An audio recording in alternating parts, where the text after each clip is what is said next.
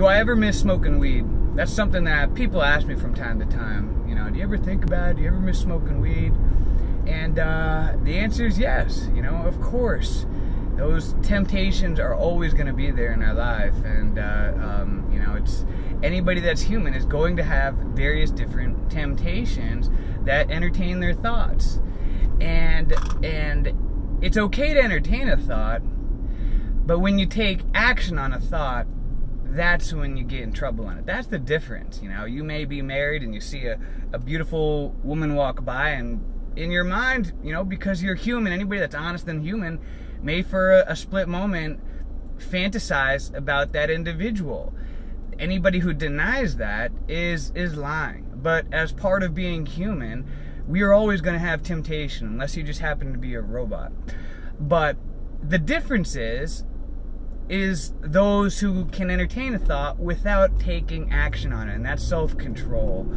And so because I smoked weed for nearly 2 decades, more of my life I was smoking weed than not smoking weed, of course I'm gonna have those temptations that come up from time to time. I mean, it's pretty much legal like everywhere now, and you know, people are all the time. I get whiffs of it, smoking. You know, you know, a lot of my neighbors around me smoke weed. I see people on social media about it, posting all the time.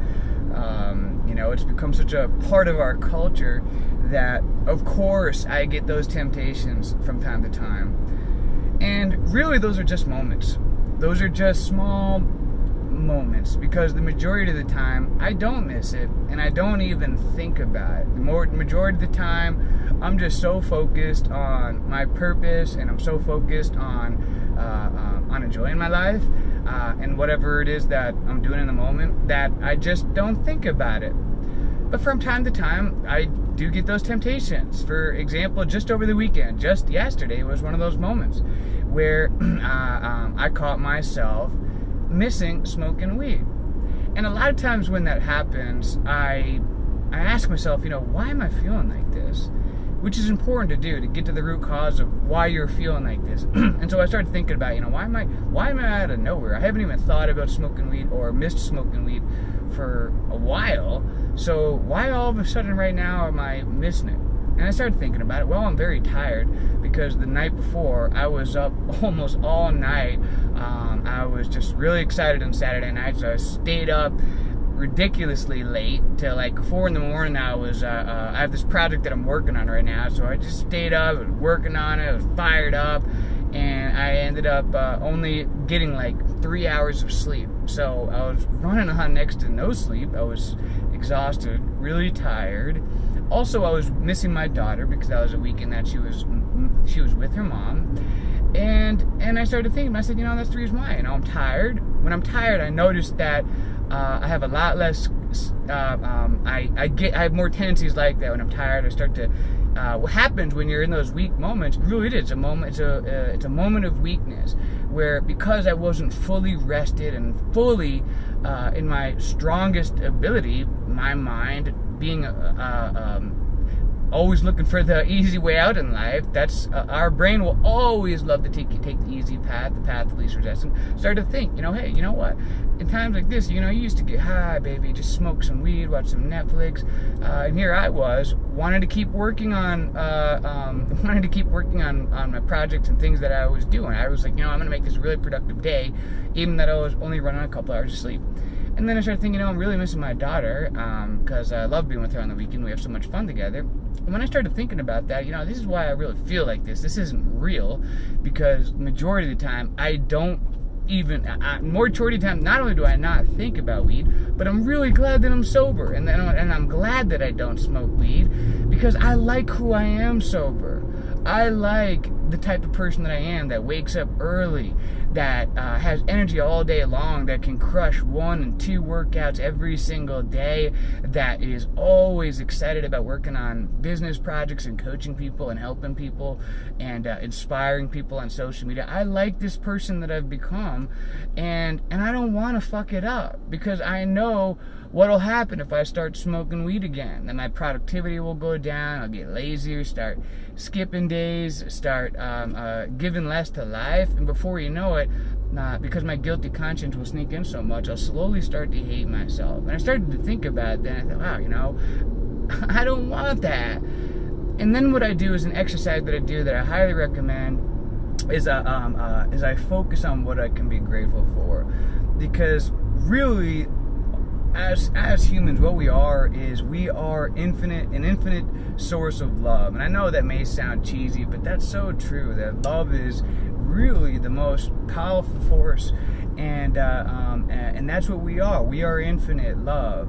And throughout the society and the system and everything that goes on in life, a lot of times, you know, that gets beaten out of people, and we forget that.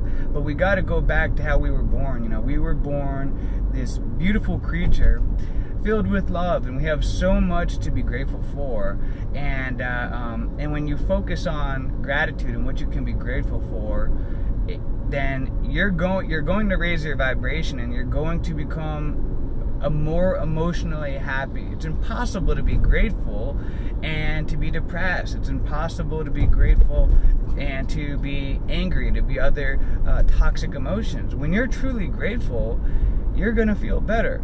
And so I just started to think about, you know what, I am just so grateful to have a beautiful little girl. I'm so grateful to have you know, my daughter. We're so close. I'm so grateful to have this experience, you know, you know, and I just started thinking about how lucky I am to be a dad and all the memories that we have together. And I started thinking about my life and how grateful that I am to, you know, to have multiple businesses and to be financially free and to be able to coach people from all over the world. I started thinking about how grateful that I am to have a mother and a father and a sister, and to have a family that loves me. And I started thinking about all these things that I was grateful for, and I felt so good that I was like, that was silly that I even wanted to consider smoking weed, because I feel so damn good now. And what I did, and what I want to teach from that exercise, is I taught myself how to generate those feel-good feelings from within, how to generate a high from within. And that's a free high. And the reason why this is important is because even if you are a pothead and that's what you want to do, you can't always guarantee that you're going to have weed with you everywhere you are for the rest of your life. You know, maybe you end up in prison, or maybe you end up in a hospital, or whatever. There's just so many situations where you may not always have that external substance with you, but what you always will have is your mind and your attitude. And utilizing those two things, you have the ability to generate feel-good feelings from within. That's something that doesn't cost anything. You don't need any kind of external substance, and this is something that you can do anytime, anywhere, whether you're on a train, a plane, a boat, a car. It doesn't matter. By focusing on what you can be grateful for, you can begin to generate those feel-good feelings from within.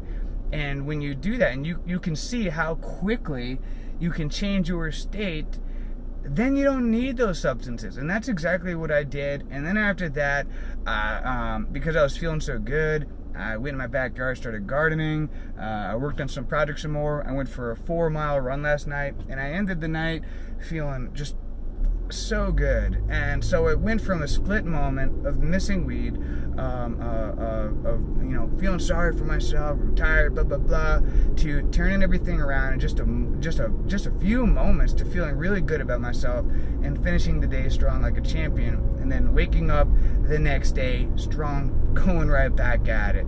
And so that's what I want to share with you guys in this message, that yes, of course, those temptations will always be there in our life. Of course I have those temptations. We're all human. But the difference between having a thought, a temptation, and entertaining it, the difference between those who are able to have self-control in their life and those that don't, is the ability to just simply entertain a thought and to take action on it. So don't just take action on those thoughts, those temptations, those weak moments that come up.